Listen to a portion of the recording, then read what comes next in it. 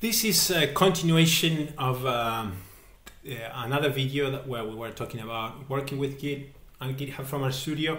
The reason why I split is because it went too long and I had to finish to respect other people's time. But here is a little bit of what I didn't have time to cover.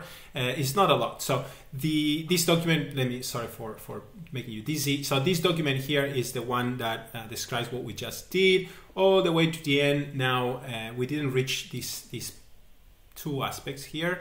And also I wanted to show you what the GitHub document looks like on GitHub.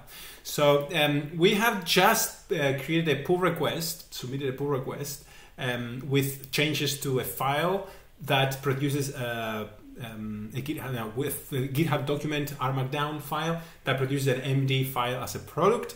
And I would like to show you, what the Git history looks like, which we did cover in the previous video, but what we didn't cover is how to kind of filter the history of a project at the level of a directory or a file. So what we get by default when we open the little history panel is a history of the entire project, where you can see the different remotes that you have, and in this case, from the point where we created the branch, every commit that we did. But interesting, you can, of course, select different branches here. The branch that we have now is probably this one is the one that we care about. And you can also select directories. So you could filter, just stuff on that 00 setup directory. As you can see, there is less information here because we have subsetted the commits that touch that directory. And we could also do that at the level of a file. So we could say, well, changes to only the file readme, and that's the one commit that touched readme, or changes that touched this one file here, and let's choose it, and here is the commit. So that's useful because sometimes you just want to understand changes that happen to a specific file.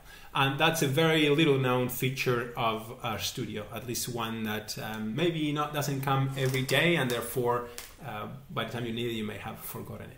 So as you can see here at the bottom of the history, you get a view of the diff. So what changed between the states before and after of this file, before in red and after in green.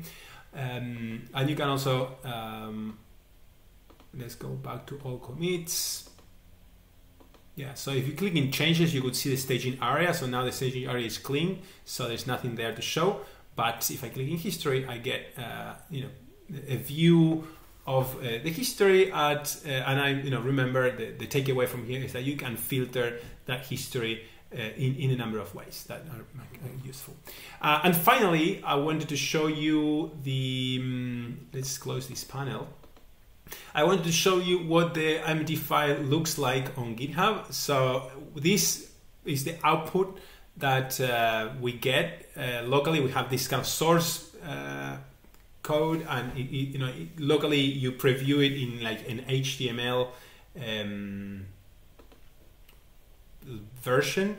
But the interesting bit is that on GitHub, that MD file, we could even remove this thing. It doesn't matter because we're not even tracking it on Git. I showed that in the previous video. But this file, when we go to GitHub, and remember we can do it using this icon, which is a really interesting feature of RStudio. We can click in the icon, view that file. So whatever file we have active now, it appears here, and we can view that on GitHub directly.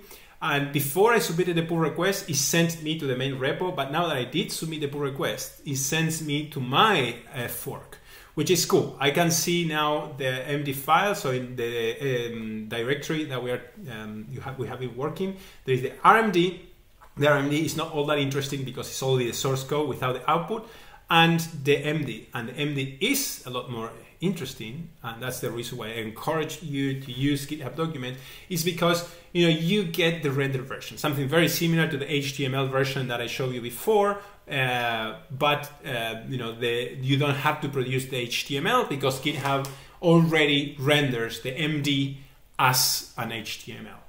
So those were the things that I was missing from the previous video, and I wanted to show you, how to filter the history of a repository by a directory and by a file, and how to well, we did cover how to view a file on GitHub, but basically how an MD file renders as an HTML without you having to actually store HTML on GitHub. Because if you do, it won't show anything useful. It will just show the source code of the HTML and not the render output.